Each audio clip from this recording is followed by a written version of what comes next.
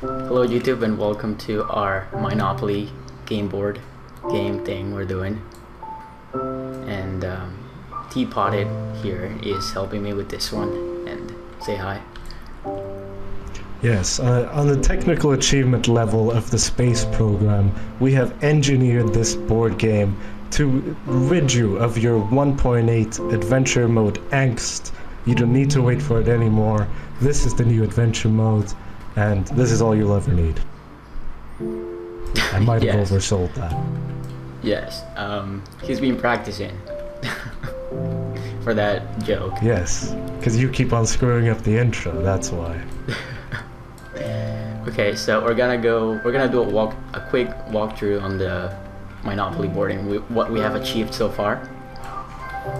So how the movement works, I'll just go quickly over this, is we use minecarts and every single bump is a different property.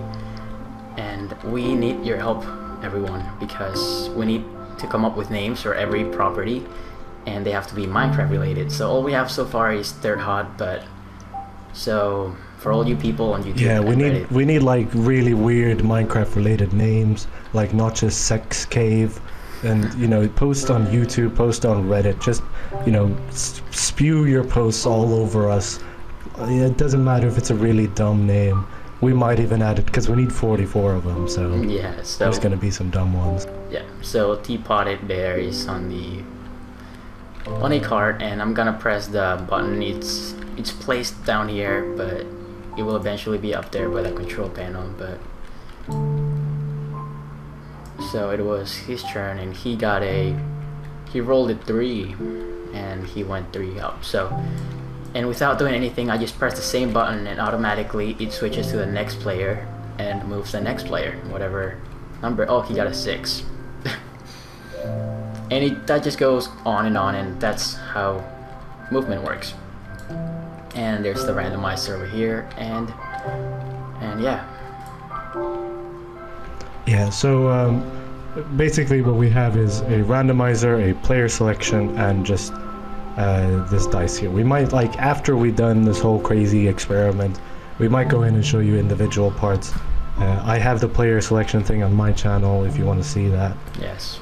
This dice right here is just a segment display that's, you know, like a 7 segment display, except there's 5 segments. Yeah. But yeah, let's take a look at the control panel. So there's 5 players. 4 players. Well, there are 4 players and a banker. So Riva will take you through that. Yeah, so each one of those is like each player's money bag or whatever. So say player 1 gets like $2 or something, so I tap the +1 twice and 2 sand blocks drop, and that means he has in total a total of $3. So that's how we... He's loaded. He's as loaded as a YouTube video maker. Yeah, so, and we have 1 for each player, and we can also subtract by like that. You'll see what happens. Boom. So yeah, I mean, like, the reason there's 2 reasons we're using a banker. One, because if we would have individual, like, redstone memory for all this crap, it would take up ages. Or no, not ages, it would take up lots of space. The opposite of ages. The other dimension.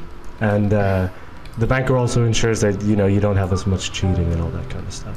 Yeah. So, yeah.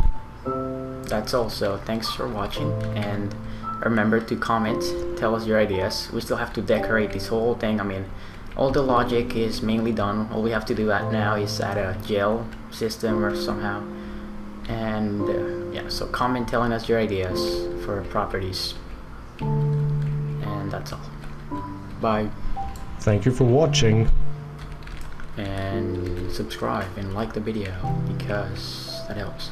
Oh, and also a quick announcement, follow me on Twitter because we're gonna be doing live streams.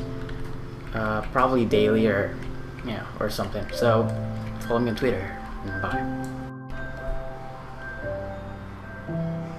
Hi. You have to... What are you doing? You're terrible.